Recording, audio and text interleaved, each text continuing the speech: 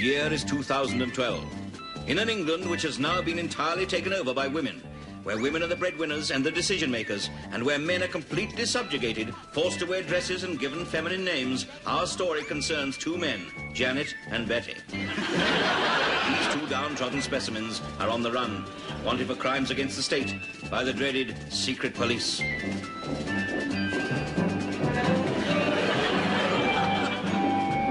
They have decided to go into hiding, but not before they steal their own identity papers from police headquarters, a building once known as the Tower of London, now renamed Barbara Castle.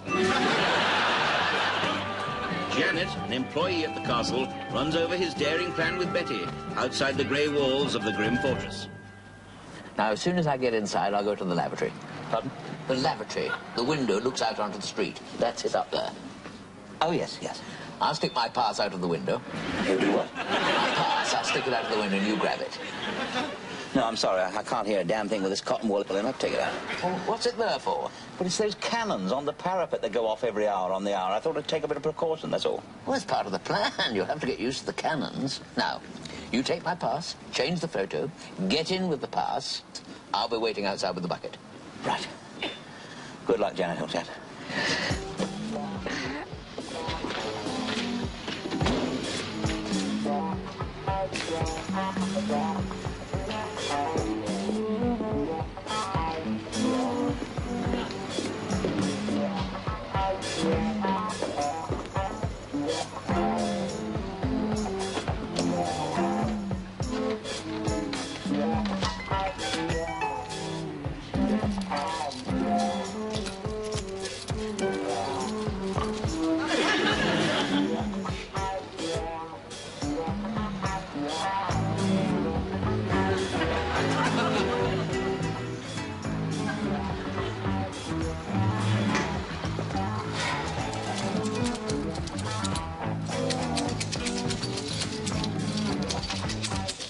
How much, dearie? You're rattling your keys. How much? How dare you, madam? I'm not a common streetwalker. Well, what you rattling your keys for, then? I happen to have the palsy. Oh, beg pardon, I'm sure.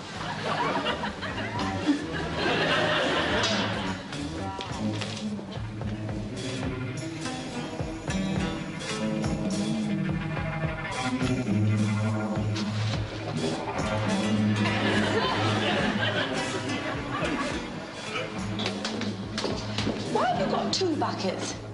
Double time Sundays. Well, get on with it.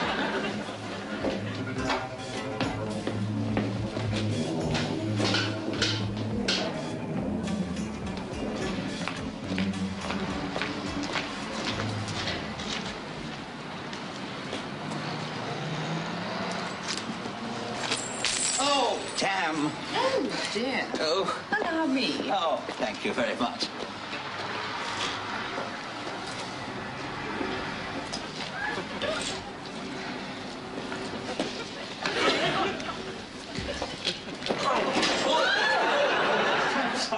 It's these damn shoes. I'm awfully sorry. I'm so clumsy. I'm awfully sorry. You're fine. You're fine. You're absolutely fine. Don't worry about it. I'll be out of your way in no time at all. Yeah, that's all right. I'll leave the rest. It's only money, isn't it? I've got piles. Which reminds me, I wouldn't sit there too long on that cold paper.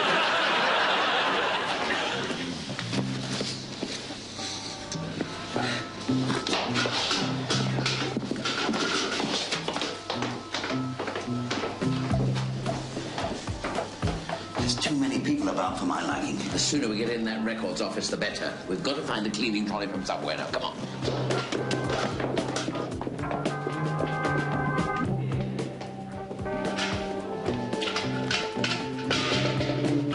This'll do.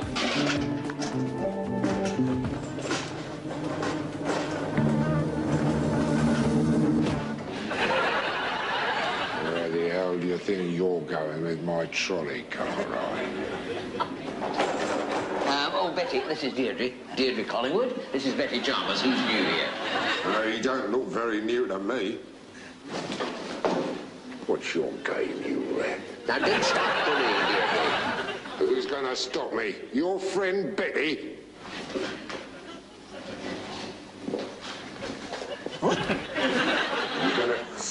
with your little friend, eh? Well, and about that, he was... Does he ever have got something? Got what? Boot oil. What's boot oil? Boot... It's a new directive, you see. I mean, if an officer comes to you and says she's got squeaky shoes and you haven't got it, you're for it. Boot oil? What do you mean? Have you got any, then? Oh, I don't know nothing about it. Deirdre, you better get up the supply chain and get yourself some. Right, I will. Don't forget to get both sorts. No? Black and brown. Black and blue if we're still here when he gets back.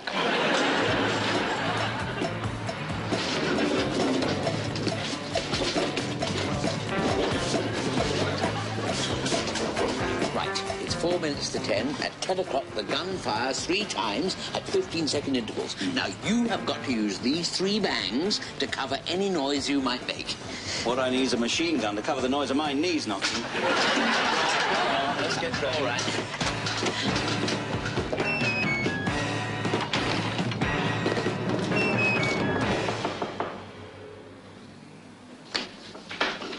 Morning, ma'am. Just a little dust round. Betty here has come to help me. Lovely day. Well, I'll empty this for you. That's it. It's all tidied up. On the week. Okay, thank you. There we are. Sorry I'm a bit late. No, sorry. I've just I meant to tidy up the other thing. Yes, go on.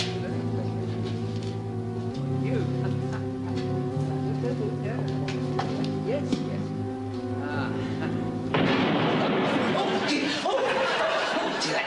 Oh, could ever such a start. Sorry.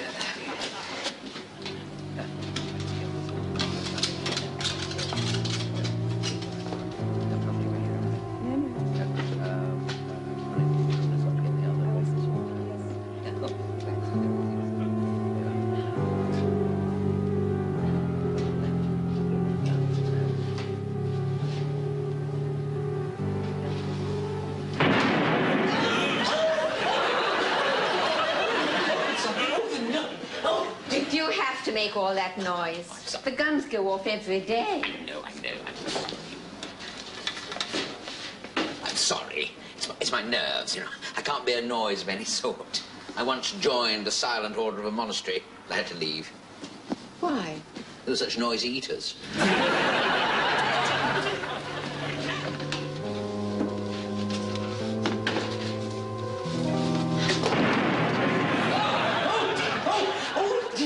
Sorry, was that the last one? Yes, only 3. Oh, thank heavens for that.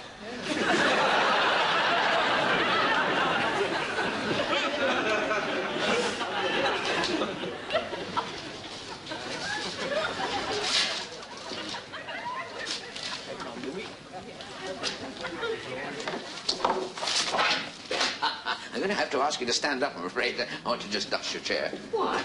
It's a new directive. All chairs have to be dusted.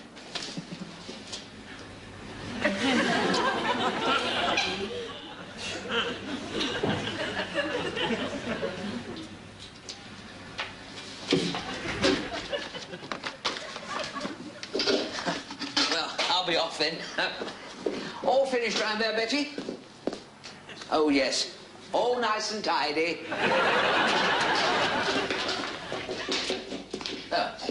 Off we go then. Don't get up. Bye. Bye.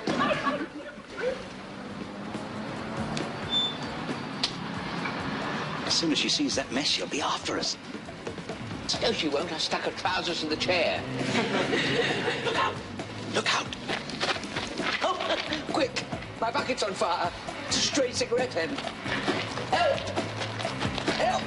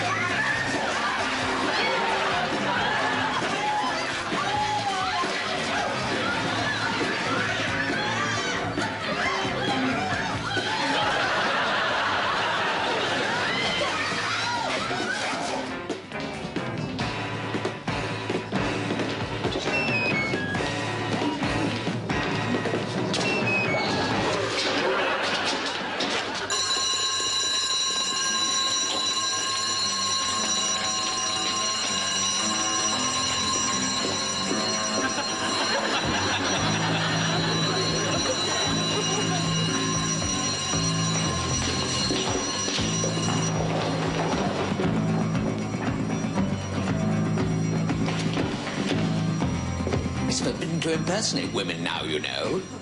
Diana Dors still locked up in here somewhere.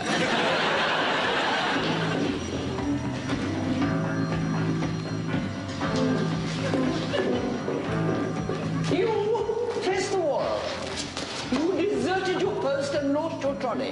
How did you know that? We know everything. It's because we eat so much beef, you see. You're a stupid nitwit. You certainly are. Bend over. Hey there.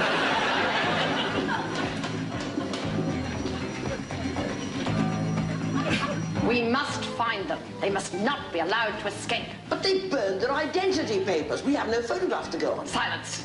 One is short, the other is fat. They won't get far. They must be got rid of, liquidized. Don't you mean liquidated? No, we have a new method. What will happen to our heroes, Janet and Betty? Have they burnt their boats as well as their papers? Have they jumped out of the frying pan into the liquidizer? Find out next week in another excruciating episode of The Worm That Turned.